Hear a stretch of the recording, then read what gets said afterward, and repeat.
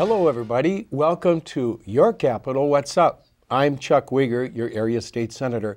Thank you very much for watching. Today, we're going to talk about the group Decoding Dyslexia. And with us is the state chair for the national organization, Rachel Berger. Thank you for joining us, Rachel. Thanks for having me, Chuck.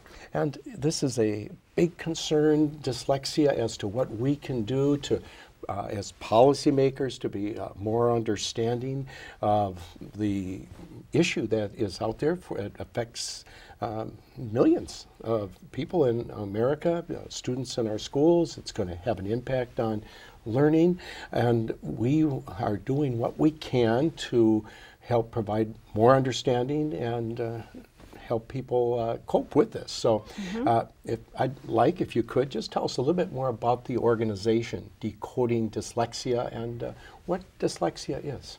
Sure. Decoding Dyslexia is a grassroots movement made up of parents, educators, and other concerned individuals about the limited access to interventions that work for our children. It started in 2011 by a few parents who were sharing a train ride to New Jersey for a dyslexia event for their kids to learn more about advocacy. And as they were on that train, they, I think the big topic and the big question they shared was, well, why isn't somebody doing something about this? Yes. By the time they rode home, they decided that maybe they were those people. So fast forward a few years and we have 50 states of parents and educators, like I said, who are actively involved in bringing, shedding light on the issue. And dyslexia, is there a common definition of what that is, or just overall? So an easy definition for parents and others to understand is dyslexia is a language-based learning disability. It affects approximately 15 to 20%, or 1 in 5 kids. Here in Minnesota, we're looking at about 120,000 students that struggle with this in our education system. And it affects someone's ability to process language. So defined by, some of the hallmark symptoms are poor spelling, poor, slow, labored reading. Students with dyslexia can have difficulties with math facts, with learning a foreign language, with writing, and being able to get those thoughts that are in their head out onto paper in sequential, chronological order that it makes coherent sense. So it's a barrier in processing language, yes, whether it might be written or oral, but there's just a barrier. And it's quite a struggle, and there is a lot of people that have this that you might not ever know.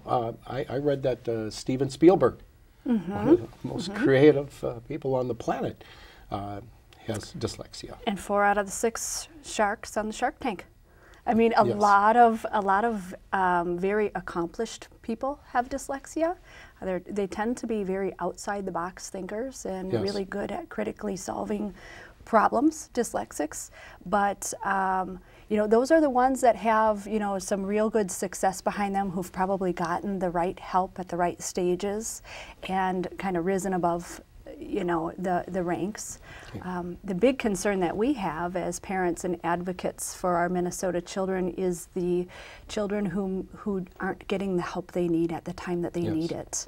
And also, that starts early. It starts very early. You can identify dyslexia with functional MRI by the time, with 97% accuracy, by the time a child is 5. Okay. So we know, we have 30 years worth of data and information out there on identifying it and what to do to remediate it appropriately, and kids can be very successful if it's identified early, if they're screened early, and if they're provided the right type of remediation. And so again, our group isn't necessarily, I can talk about myself specifically. I'm not concerned specifically for my child. I'm not in this for my child. I'm in this and concerned as an actively involved citizen for the other students and for the success rate of students, as well as the number of teachers that consistently reach out to us and ask us about dyslexia and ask us about training and effective instructional instructional. Yeah. And it's certainly abilities for okay to be in it students. for your child too. Well, but but I for know everyone. my child's going to be okay because Yes. we identified him early, Yeah. and we provided him the services that he needed right away. We didn't wait. And that can be a tribute to how we do it. Yes, it's expensive, but again, the reason that I decided to kind of join the ranks and do something was more that I am very, very concerned for the students that Yes. aren't getting the help that they need, Yes. and their parents may additionally struggle themselves, so they may not know how to advocate. So we have a national movement that started with that train ride in Jersey, Yep. 2011. You live in Hugo. I do. And there's a very robust group of volunteers that are advancing decoding dyslexia in our state, in our region.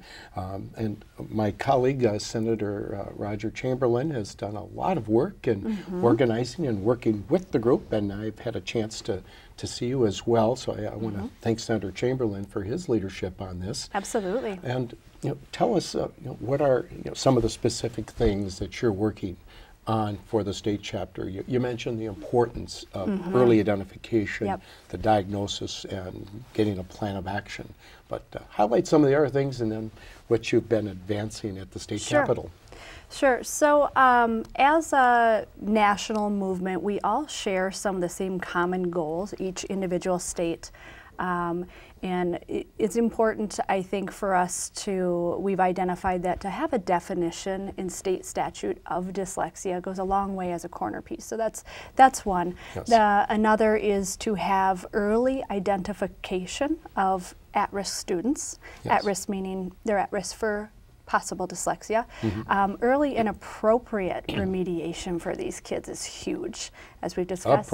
Appropriate, Yes. because there are many ways to remediate a struggling reader, but if we can identify again that this child in fact has risk factors for dyslexia, and we go about it in the way that works for these children that 30 years worth of data supports, we have the ability to make some huge gains.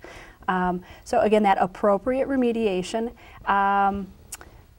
Access to assistive technology in both the general and the special education classrooms is huge for these kids because they do need modifications and accommodations, as well as, again, hearing our teachers in that they need resources, training, et cetera, and Yes. in providing professional development for our teachers. So those are some of our goals. What we've done in the 3 years that we've been around here down at the Capitol in Minnesota is we worked on a tax credit to help ease the burden of parents who are paying outside of their school districts right now to provide their children with appropriate remediation.